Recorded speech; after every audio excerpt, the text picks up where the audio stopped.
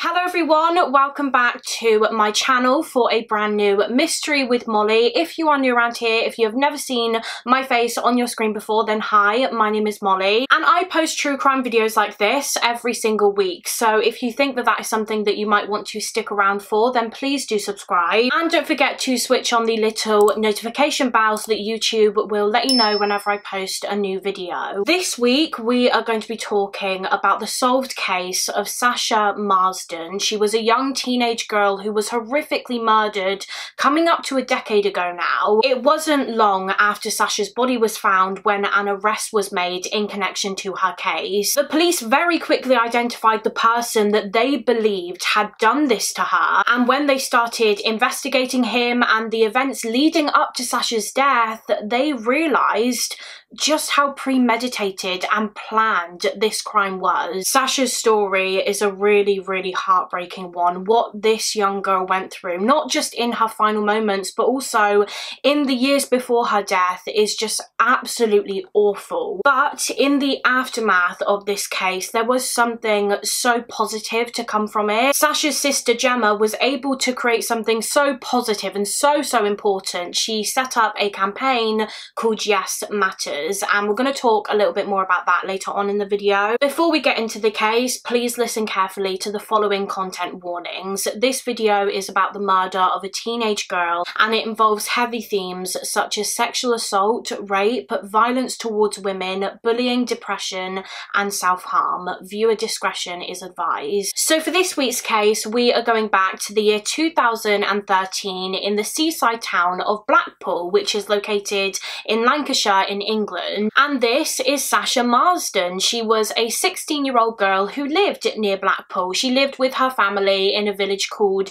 Staining in Lancashire, which is about 3 miles, just over 3 miles away from Blackpool. And the Marsden family had lived there in Staining since around 2004 time. They moved to the area when Sasha was about 8 years old. Sasha Marsden was born on the 7th of May 1996. Her parents were called Gary and Jane Marsden, and Sasha was one of 5 children, the youngest of 5 children. She had 2 sisters and 2 brothers, and their names were Gemma, Mark, Katie and Thomas, and Sasha was the baby of the family. And her family said that because she was the youngest, that meant that Sasha often got away with the most. She was described as being very cheeky and a bit mischievous. She would love to wind up her siblings. She was fun. She had a lot of friends who she loved hanging out with. Sasha was at that age where, you know, she found it a little bit embarrassing being seen with her parents, but equally she relied on her parents a lot to take her places. She would often ask her dad Gary to drop her off at her friends, drop her off here and there. Sasha was described as being quite stubborn at times. Like I said, she could be quite cheeky. She wasn't afraid to push boundaries, and her sister Katie said that once you met Sasha, you wouldn't forget her. She made such a long-lasting first impression on people, and she was also just very loving and kind and caring. She was one of those people that was always there for others. Sasha's friends described her as being such a supportive person. If someone was feeling down, she would always try to cheer them up by making them laugh. She loved music and dancing. Her friends actually said that as soon as Sasha heard a song that she liked, she didn't care where she was, she would just start dancing along to it. Even if she was out in public, if she heard a good song, she would start to dance, which I just think is so lovely. As I said, Sasha loved hanging out with friends, and I think a lot of her friends lived in Blackpool, so they would often hang out there. Her parents would drive her from their home in Staining to Blackpool so that she could see her friends. Sasha Marsden just seemed to be a very happy-go-lucky young girl. She was very much a typical teenager. But then when Sasha was around 14 years old in the summer of 2010, she became the victim of a truly horrifying attack which seemed to just changed the friendly and bubbly teen and had such a devastating impact on her mental health. One day in July of 2010, after Sasha had finished school for the day, she and a friend of hers had decided to go into Blackpool together to hang out for a few hours. They went to a park in Blackpool, and from what I can gather, the two of them were having a really nice time until they were approached by a stranger, an older man who was about 22 years old. This this man started chatting to Sasha and her friend, and eventually he offered her some vodka. And Sasha, I don't think she had ever tried vodka or alcohol in general before. She was only 14, and so she decided to have some. She was probably curious as to what it tasted like, and of course this meant that she didn't have a very high tolerance level for alcohol. So after she drank it, she pretty much passed out on the ground. This man had given her enough that she just passed out, and as soon as she did pass out, he began to assault her. He started raping 14-year-old Sasha in the middle of this park, this children's park, and the friend that was with her just didn't know what to do. I believe he was a little bit younger than Sasha, so he was so scared. He knew that he wouldn't be able to overpower her attacker because the attacker was a fully grown adult man. But thankfully, as the attack was happening, two members of the public spotted what the man was doing to Sasha, and they immediately called the police, and they literally grabbed the man off of Sasha as she was still laying on the ground. The police contacted Sasha's parents, who at the time were expecting her to arrive home within like the next half an hour or so. Her curfew was 9 p.m. every night, and they were contacted by the police at around 8:30 p.m. Her parents were called, and the man was arrested for rape, and he was charged and convicted, and he was sentenced to spend 5 years and 4 months in prison. And as you can imagine, Sasha was never really the same after this. She was left with so much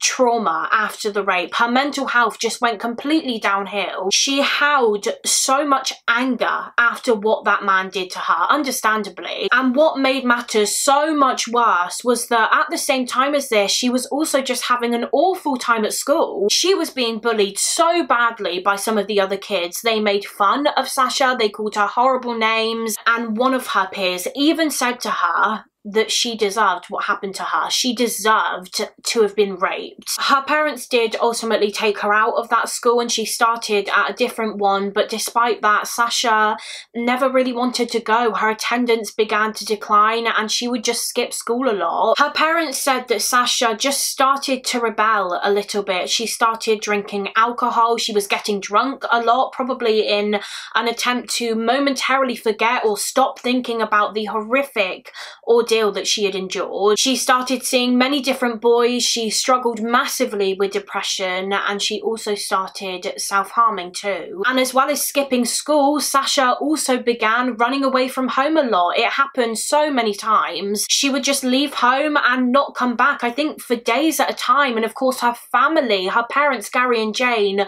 were so worried every single time it happened. They would constantly be out looking for her. They would drive around in the car trying to see if they could spot her. They got the police involved on many occasions. They would ask for their help in trying to find their daughter, and thankfully each time it happened, Sasha would be found safe and she would be brought back home. I don't think she was normally that far away, but there was one occasion where it was a totally different story. I believe it was around the end of August, early September of 2012, when Sasha ran away from home once again, this time with her boyfriend. She had been seeing this boy named Danny, who was a couple of years older than her. One night Sasha went out with Danny and she just didn't come back home. She was supposed to ring her parents to come and pick her up, but she never did, and they kept trying to ring her phone but she wasn't answering. So eventually they reported her as missing to the police. About 2 days after Sasha ran away, she finally got in touch with her parents. She rang them, told them that she was okay and that she was currently staying in a town called Lowestoft in East Suffolk, which is very far from Blackpool. It's just under 300 miles away, so she and Danny had gotten very far. It's believed that Sasha just felt the need to get away for a bit. She wanted to get away from the place where she was raped, but obviously her family just wanted her home. Gary and Jane just desperately wanted their little girl to come back to them, and so they came to an agreement with Sasha that if she came back, they would let her boyfriend Danny move in with them. So her dad went to pick them both up and Sasha was home again, and it seemed that after this things started to change for Sasha for the better. Over time things started looking up. She gradually started to feel better. Her mental health started to improve. In the autumn of 2012 she became a student at at a local college. She started studying childcare because she wanted a career working with children when she was older. And she really enjoyed college and she was doing so well on her course. In fact, after just a couple of months, her teacher decided that Sasha should move up to the next level of her course because she was that good at it. And as well as going to college, Sasha had also decided that she would really like to get a little part-time job somewhere so that she could earn her own money and just have that bit more independence. And it wasn't long before she secured a job interview. In early 2013, she applied for a job as a cleaner at a hotel in Blackpool, and she was successful and she was asked to come to the hotel for a kind of trial shift to see how she did. I believe Sasha went for her trial shift on the 28th of January 2013, which was a Monday. Her dad Gary drove her into town, into Blackpool. He dropped her off on the high street because she had arranged to meet with the manager of the hotel on the high street, and then he would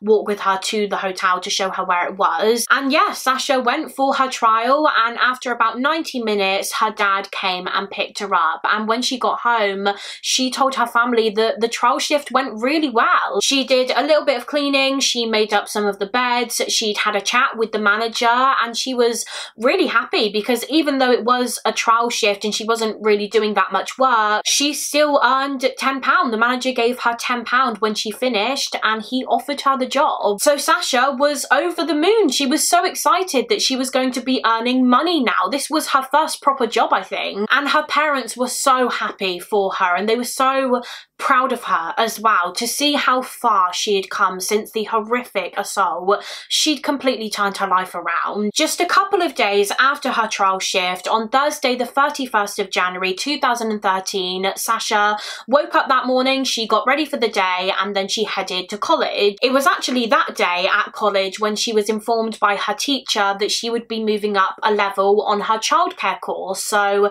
it started out as being a really good positive day for Sasha. After college finished that afternoon, her dad Gary drove to collect her, and then from there he dropped her off near the high street in Blackpool because she had her first proper shift at the hotel that day. So Sasha got out of the car, she said goodbye to her dad, and she said that she would ring or text him later on when her shift had ended so that he knew to come and pick her up. And off she went. She started walking to the hotel and Gary went back home. After a good few hours, Sasha's parents, Gary and Jane, realised that they still hadn't heard from their daughter. She hadn't messaged them or anything letting them know when she needed picking up. And so they tried messaging her. They texted her and her dad tried ringing her, but there was no answer, and her phone seemed to be going straight to voicemail, suggesting that perhaps it was switched off. And they didn't really think much of it at first. They just thought, well, she's probably just preoccupied. It's her first proper shift at her new job, so she's likely just busy and she hasn't really had a chance to look at her phone. So they carried on waiting and they thought, well, she's bound to get in touch by 8 p.m. because Sasha and her boyfriend Danny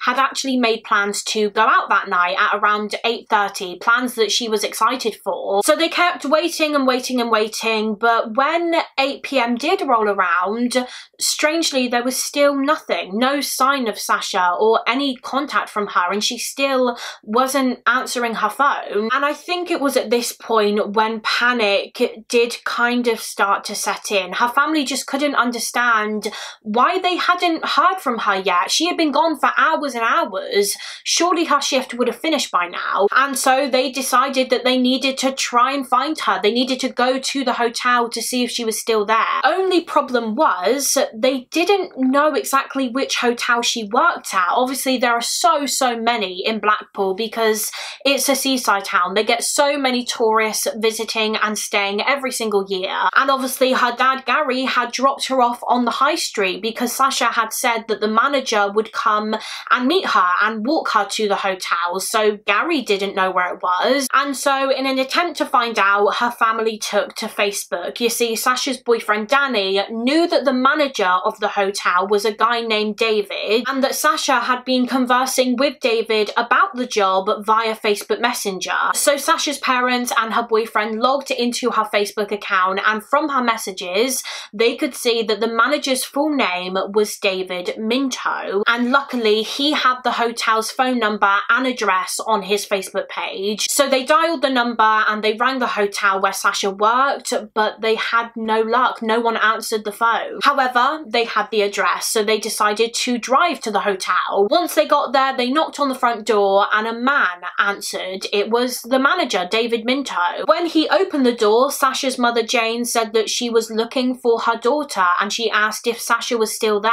However, David said no, she wasn't. He actually said that her shift ended quite a while ago, a few hours ago, and she left. He said that she mentioned going to meet her dad outside the Madame Tussauds Museum in Blackpool. So this only made Sasha's parents worry even more. Why hadn't she rung them when she finished work, and where was she now? I mean, they knew what Sasha could be like. You know, she did have a little bit of a history of running away from home, but back then she would run away because of everything that she was going through after the rape. She would run away because her mental health was so bad. So it's not like she had never done this before, but this time it just seems so different because Sasha, they thought, was in a much better place now. She was happy with her boyfriend Danny. She was enjoying college. She'd just gotten her first job. Everything seemed to be going well for her. So what reason would she have now for wanting to take off? It just didn't seem to add up. And so her family carried on searching for her. They were driving around the area looking for her. They were going to her friends' houses to see if maybe she was with any of them. They even rang the local hospitals to ask if they had any record of a Sasha Marsden being admitted there, because they thought that maybe she had gotten into some kind of accident or something and she had been injured. But there was nothing, no sign of her anywhere. They continued messaging and ringing Sasha's mobile phone, but still they got no response. And eventually, when it got to around 11 p.m. that night, her parents decided that they needed the police's help in finding her, and so they rang 999 and reported 16-year-old Sasha as missing. Shortly after the report was made, a couple of police officers arrived at the Marsden's house and they began just collecting as much information about Sasha as they possibly could. So they were asking questions about the clothes that she had on that day. They were asking questions about, you know, her appearance, her build, her height, etc. And as they were doing all of this, Sasha's parents noticed that one of the officers kept excusing himself. He kept leaving the room to answer his phone. I think he did it a few times and then he would come back into the living room and sit back down. And then after a short while, he got up and he excused himself once again. He went out to take a phone call. And when he returned, he unfortunately had some heartbreaking news to share with the Marsdens. He revealed that the reason he kept having to step out of the room was because he had just been told by colleagues that a dead body had been discovered. It was the dead body of a young woman. And because Sasha had recently been reported as missing, they believed that it was probably her. Just a couple of hours before this, before the Marsdens contacted the police at around 9 p.m. on the 31st of January, neighbours who lived close to an alleyway in Blackpool noticed a lot of smoke. There was a fire in this alleyway. So these neighbours all came out of their houses and they went to the alleyway to try and find out what was actually on fire. And at first it looked as though it might have been a mannequin or something. So one of the neighbours got this big bucket of water, they poured it over the fire and the flames died down. However, it was then when they saw blood. This mannequin seemed to be covered in blood, only of course it wasn't a mannequin after all. It was the dead body of a young woman. She had been set on fire in this dark Blackpool alleyway. So one of the neighbours called the police, and as I said, it was a few hours later when 16-year-old Sasha Marsden was reported as missing. When they had their first lead on who the victim might have been, they strongly believed that this body was Sasha. However, the body was pretty badly burnt, so they couldn't tell just by looking at her. It wasn't until a few days later when DNA tests confirmed that yes, the body in this alleyway was in fact Sasha's, and a post-mortem revealed that the 16-year-old had been brutally murdered. In Sasha's post-mortem, it was determined that she had died after sustaining numerous stab wounds. She had been stabbed repeatedly, both in her neck and the back of her head. In fact, it was concluded that she had sustained around 56 stab wounds in total. This was an incredibly vicious attack. But Sasha did try to fight back. She tried so hard to fight for her life, and in the process she sustained a lot of self-defense injuries on her arms and her hands. But unfortunately, a 16-year-old girl was just no match for someone with a knife. And it was clear that this crime was sexually motivated because Sasha had been sexually assaulted by her attacker. She had been completely violated, and it's not actually known whether or not she was assaulted before or after her death. I don't think the pathologist could be 100% sure on that. A truly horrific murder. You cannot imagine the terror that Sasha must have felt during that attack. So as soon as her body was found, the police immediately set out to find the person that did this to Sasha, find the individual that killed her and set her body on fire in that alleyway. And of course, it wasn't long at all before they had their first suspect. It was David Minto, the man that had given Sasha the job at the hotel. Sasha's body was actually found in the alleyway right behind the hotel, so the police were incredibly suspicious of him. So 22-year-old David Minto was arrested straight away, and he was taken to the police station, taken into custody. And whilst detectives began questioning him, other officers began just looking a bit more into him, and what they discovered was very interesting. They found out that David Minto didn't actually have any authority at all to hire someone. He did work at the hotel, but he was like a handyman there, a caretaker. He wasn't the manager. It was David Minto's girlfriend and her mum who owned the hotel, and they, I think, ran it together. They were the managers, not him. He had absolutely nothing to do with hiring people. It was not his place to do that. He hadn't been given permission to do that. So why did he offer Sasha a cleaning job there? The police also discovered that on both the days that Sasha came to the hotel, so the afternoons of Monday the 28th of January and the day that she died, Thursday the 31st of January, David Minto would have been the only other person in the hotel with her. His girlfriend's mum wasn't there, and his girlfriend wasn't there either. I believe she was always out on Monday and Thursday afternoons for another job that she had, and she didn't get back on the Thursday until around 9 that night. And after speaking to her, the police learned that when she returned to the hotel at 9 p.m. that Thursday night, she actually noticed a very strong smell of cleaning products. They were coming from her boyfriend David, who was cleaning. And before she even said a word about it, he said, quote, "Before you say anything, I've been cleaning up because I had a nosebleed." His girlfriend also informed the police that she didn't even know that her partner David had hired Sasha to work at the hotel. And I imagine she must have been pretty confused by this because, like I said, he hadn't been given authorization by her to do that. In fact, the hotel weren't even looking for any cleaners at that time because it was January, it was the winter, and so the hotel was closed because people would mainly travel to Blackpool in the summer months. So David had hired Sasha to clean the rooms and make up beds when no one was even going to be staying in the rooms for months. So all of this really made alarm bells ring for the police. It seemed as though if David Minto was the one who killed Sasha, this crime was premeditated. It seemed as though David Minto had hired Sasha. He'd offered her a job which was fake, literally just so that he could lure her to the hotel. And he purposefully told her to come to the hotel during the times that he knew he would be there alone. So the police asked him during his interview at the police station if he did it, but he said no, he didn't kill Sasha. But he claimed that he and Sasha had,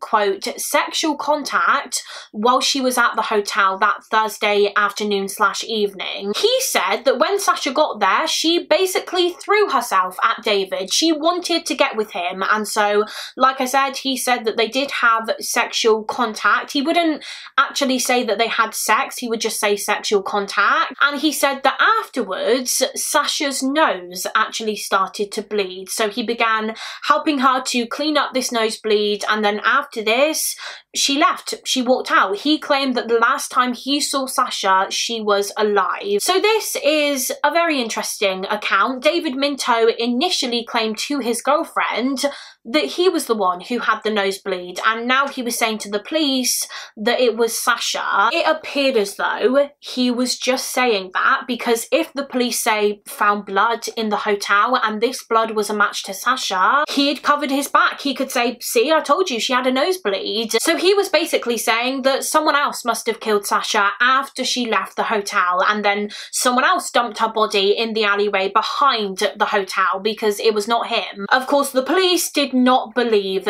David Minto's story, and following his arrest, a forensic team was sent in to search the hotel for evidence, and they found a whole lot. They discovered a lot of blood inside the hotel, much more blood than a nosebleed would cause. Sources state that blood was found throughout the hotel, so I think it was in several areas, although I think it was mainly in one of the corridors downstairs. Minto had tried to clean some of it up, but clearly he hadn't done a very good job. And when samples of this blood were taken and sent off for testing, it was concluded that the blood in the hotel was a match to Sasha Marsden. The police also discovered in the hotel kitchen what they believed to be the murder weapon. They discovered a knife which had Sasha's blood on it. In addition to that, they retrieved some clothing from the hotel, some of David's clothing, which again had traces of blood on it, blood that matched Sasha. And apparently there was also a little bit of Sasha's blood on the clothing that he had on when he was arrested. So he had clearly gotten changed after the murder. But even the new clothes that he put on, he managed to get some of Sasha's blood on. And as well as the blood evidence, the police also just found other items relating to Sasha. In one of the bathrooms, they found the back of one of Sasha's earrings that she was wearing that day. That was actually discovered in the toilet, so I don't know whether he had maybe tried to flush it to get rid of evidence. But also in the bathroom, they found Sasha's necklace, which again, she had been wearing that day. So there was a lot of evidence against David Minto, and yet despite that, he still stuck to his story. He said that he was not the killer. But regardless, the police had enough to charge him with the crime, and so that's exactly what they did. Just days after Sasha's death, on the 3rd of February 2013, 22-year-old David Minto was charged with the murder of 16-year-old Sasha Marsden. And when it came to his plea hearing, the denial continued, and David Minto pleaded not guilty, which resulted in the case against him going to trial. Minto's trial began in mid-July of 2013, about 6 months after Sasha's murder, and he was cross-examined during the trial, and he seemed to add to his version of events. He added to the previous story that he gave to the police. During the trial, David Minto said that Sasha came to the hotel that day. He reiterated that once she got there, she threw herself at him. They had, quote, sexual contact, which he claimed was consensual, and then he said that afterwards she started to make her way out of the hotel and he walked back upstairs to carry on with some jobs that he needed to do. He started doing some cleaning. However, he said that shortly after this, whilst he was cleaning, he heard a noise. I think it was like a bang or something, and so he went downstairs to see what this noise was, and that was when he found Sasha lying on the floor. She was covered in blood and she was dead. And he said that in that moment, he just panicked. He was confused. He didn't know what to do. But instead of calling for help, instead of calling the police or an ambulance, he picked up her body, he carried her to the bathroom, and he decided to wash her. After washing her body, he said that he wrapped her up in a bin liner and also some carpet underlay, and then he carried her to the alleyway behind the hotel, and he just left her there. And he claimed that he wasn't the one who set her on fire. Someone else must have done that.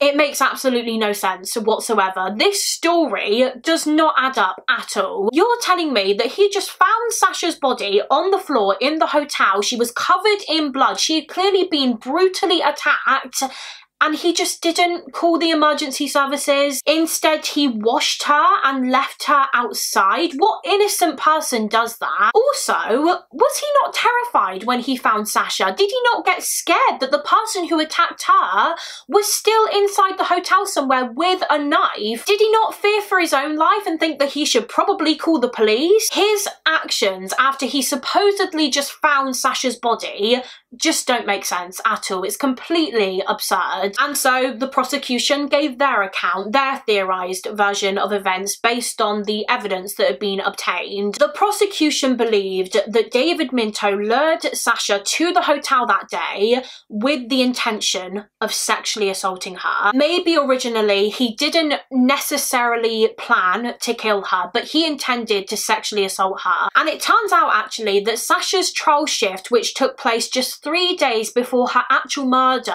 wasn't the first time that she had met David Minto. It transpires that David Minto was actually friends with a friend of Sasha's named Kim, and she just happened to meet David, I think just briefly, about 4 months before this case took place in September of 2012. Sources state that initially David Minto tried it on with Kim. He even indecently assaulted her, and when she showed no interest and basically told him to leave her alone, he decided to turn his attention to Sasha. He sent her a friend request on Facebook, and just as a side note, his name on Facebook was actually David the Demon Minto. And just 4 days before Sasha's murder, and I think the day before her trial shift in late January of 2013, David Minto sent Sasha a message. Now initially, Sasha didn't actually remember David. She didn't recognise him, so I think she declined his friend request. But then he messaged her saying something like, oh, I met you that one time with your friend Kim, etc, etc. And so it was then when I believe Sasha added him back. She accepted his friend request. They got talking, and quickly Minto offered Sasha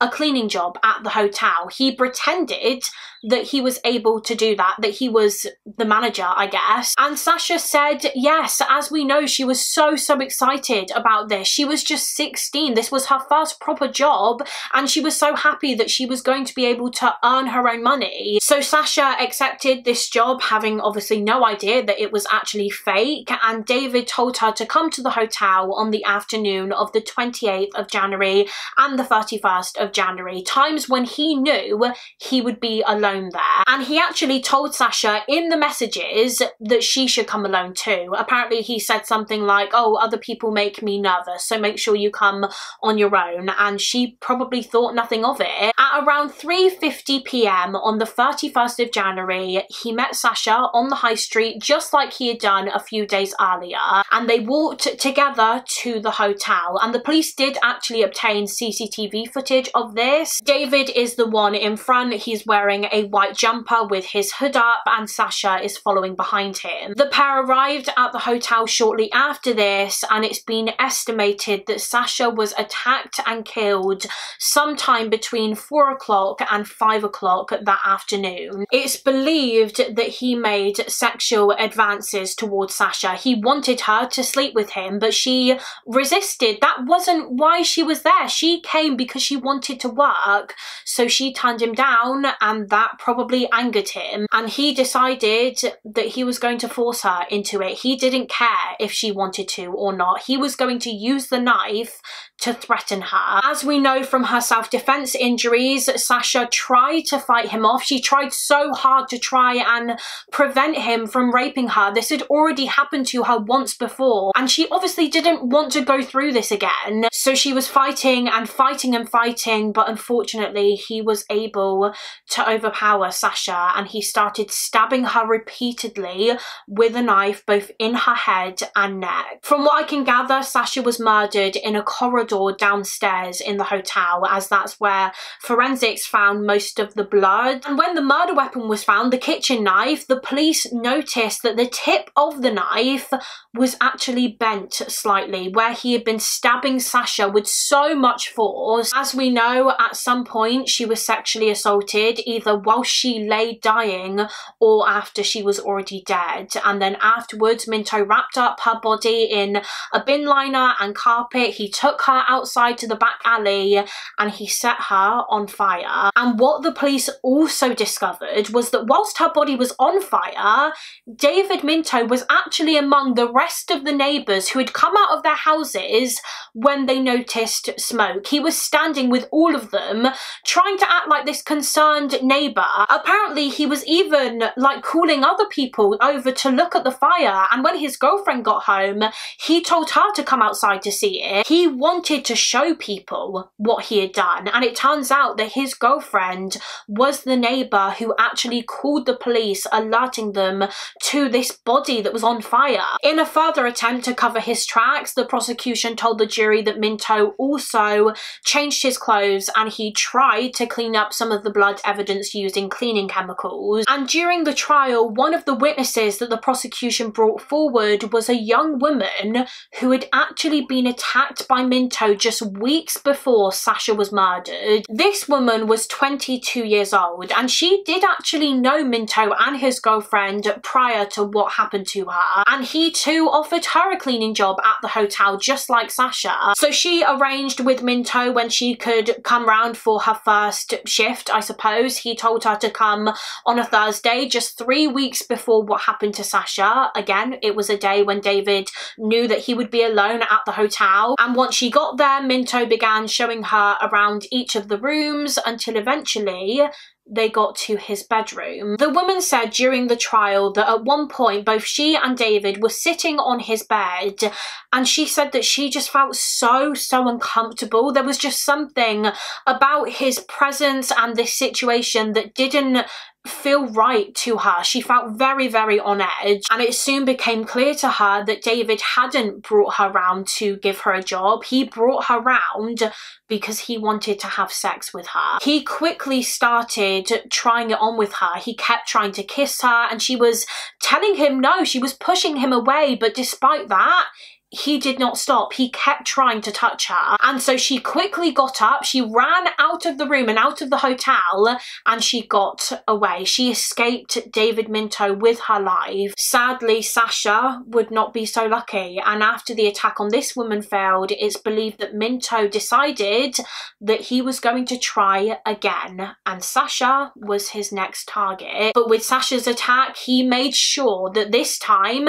there was no way that his victim would be able to get away, because he was going to be armed with a weapon, a knife. David Minto's trial came to an end on the 26th of July 2013. After hearing from both the defence and the prosecution, the jury went off to deliberate, and it only took them a matter of hours to come to a decision. Their verdict was guilty. 23-year-old David Minto was guilty of the murder of 16-year-old Sasha Marsden, and he was sentenced to life imprisonment with a minimum of 35 years. Meaning that he will not be allowed to apply for parole until 2048. Just the year following this, in 2014, David Minto did actually try to appeal against his sentence. He was hoping that it would be lowered. However, of course, this appeal was rejected. He still has to serve at least 35 years before he is even considered for release. Following Sasha's death, one of her older sisters, Gemma, decided to set up an organisation, a community group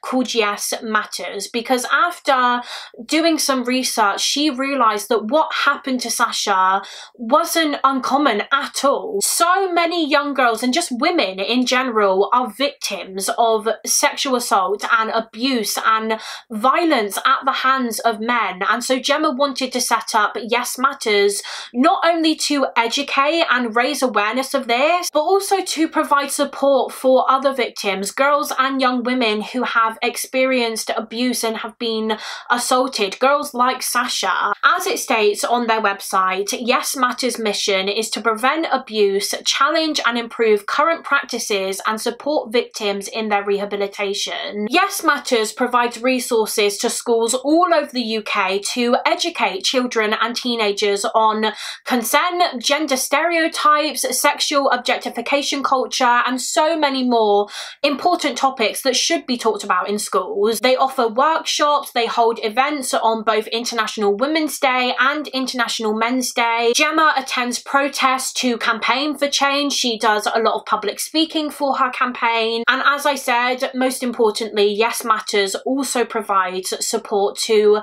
young people, survivors of sexual violence and abuse, and their victim rehabilitation services are completely free. A really incredible organisation. The work that Gemma has done since her sister's death is just amazing. So I will of course leave a link to the Yes Matters website in the description box below if you want to learn more about what they do and what they have achieved. You can donate to the organisation to help fund the work that they do. They also have a shop where they have a load of different awesome products that you can buy, and the money from those sales will obviously go towards funding the organisation. I've actually just brought their More Than Pretty tote bag, so I'm so excited for that to arrive. So I will also leave a link down below to where you can donate to Yes Matters and also their shop if you would like to buy something. But yeah, that is it for this case. That is the case of Sasha Marsden. I'm finding it difficult to sum up my thoughts on this case. I feel like I've no other thoughts than just Sasha deserved so much better. It's so awful knowing the horrific ordeal that she went through when she was just 14 years old, when she was